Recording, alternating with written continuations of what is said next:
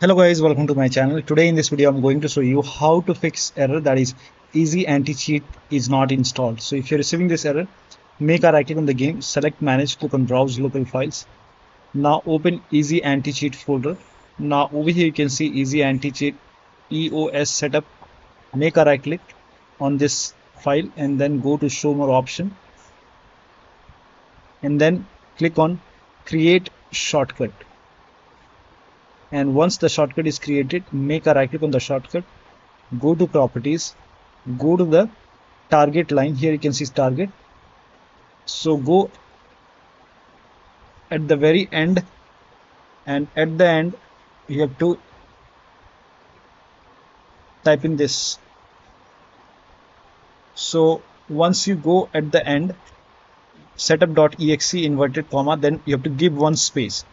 You have to give one space and then you have to type in install space prod -fn. So after inverted comma there is one space and then you type in install space prod -fn and then hit apply over here and then click on OK. And once this is done, make a right click on this shortcut and then click on run as administrator. Click on yes to allow and this will install. In my case, the EasyAntiCheat is already installed, so I'm not seeing that installation.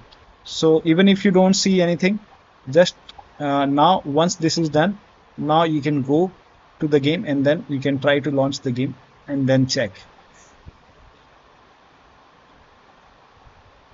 And that should work. Now still not working.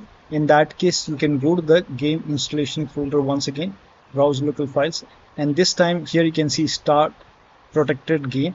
Make a right click and then you can run this as an administrator and then check. So one of the steps shown in this video should help you to fix the error and you should be able to launch the game. So that'll be all.